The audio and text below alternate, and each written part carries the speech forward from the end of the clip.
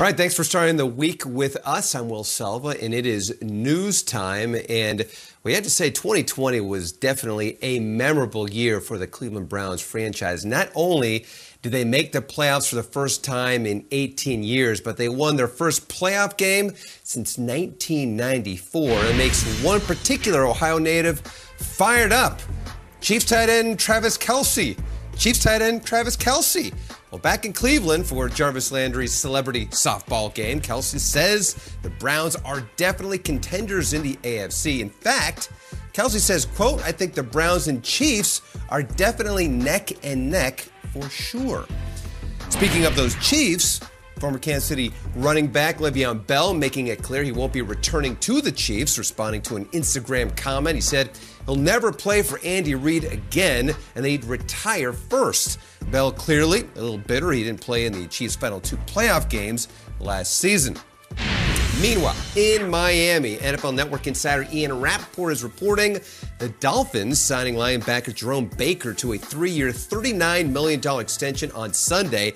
Baker, who was headed into the final year of his rookie deal, finished second on the team with 7 sacks in 2020, which were a career high.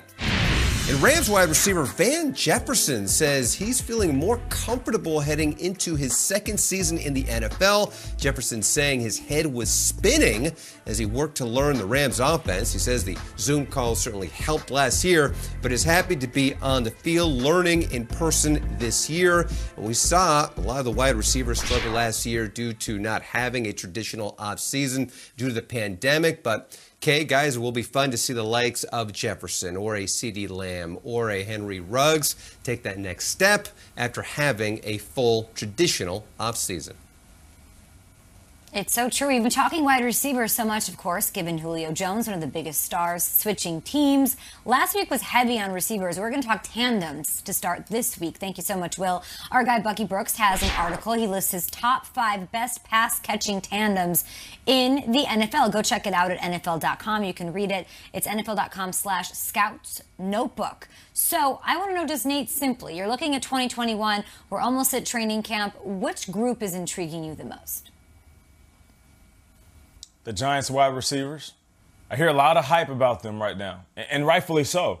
I mean, they have some playmakers. You know, they let Golden Tate walk away. They bring in Kenny Golladay. We know that Sterling Shepard is there. I'm a huge fan of Darius Slayton. And I'll add the tight ends on that. We forget that Kyle Rudolph is here. Evan Ingram was a Pro Bowler last season. And the reason they're exciting to me is because not just the talent at wide receiver and tight end, they also have Saquon in the backfield. So if I'm part of this group, I'm motivated for many reasons, right? Sterling Shepard wants to prove that he's a legitimate wideout that can play in any offense because he's been a little banged up. Kenny Golladay, he got paid big time. Darius Slayton, he wants to get paid big time. I'm looking at the Giants wideouts. Giants wideouts, we know those names. Nate, Kyle, Kate, the Patriots wideouts, I'm fascinated to see how this plays out. They spent money. They went and they got Kendrick Bourne. They went and they got Nelson Aguilar. But it's time. Last year, let's take a look at how just horrendous this wide receivers group was. The guys who were in the building.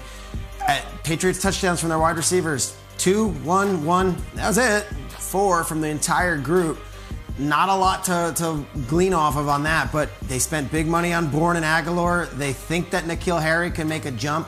They didn't take a wide receiver with the 15th overall pick. They went quarterback. Fascinated to see what we get from New England and Josh McDaniels' offense. 2 tight ends are great. Got to have some wide receivers. Who's it going to be? Never been more excited to watch the New Orleans Saints, having so much to do with Jameis, but of course the wide receivers. Look, it's Michael Thomas and it's probably Traquan as the second one, but there's an interesting thing with Michael Thomas. You know, I remember that the great baseball slugger Gary Sheffield was called into question once about some comments that he made about Ichiro Suzuki, where he basically intimated, look, he hits singles and uses his legs to beat him out. Anybody could do that. I could do that if I tried, hit some home runs.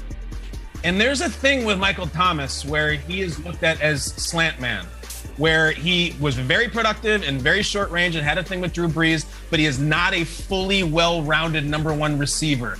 Can't go deep, can't stretch the field, it's out there. It's out there a lot. And now he's with a different quarterback. And listen, since he won Offensive Player of the Year over Christian McCaffrey, who won 1,000 and 1,000, Thomas won. Since then, some bad stuff with teammates, some injuries. He's kind of been poof off the radar. Big year from Michael Thomas. Is he a top 10 guy? Is he a top 5 guy? I don't know. Is he a top 20 guy? Lot to prove because there's a lot of talk out there about what he is and what he isn't. A lot of intrigue at GMFB with your thoughts, everybody. I'll go Ravens quickly. I said all offseason, add some receivers, surround your guy with some talent. They did. They add Rashad Bateman. They add Sammy Watkins. And I think that their leap to try to be at the Super Bowl in Los Angeles this year has a lot to do with this group's ability to take a big step. This team can run, they can play defense, but in big moments in the playoffs, I really don't think that they had surrounded him with enough talent. They did so. I love the steps they took, and if it all comes together, I do think we could see these Ravens in the Super Bowl. All right, Lamar Jackson speaking.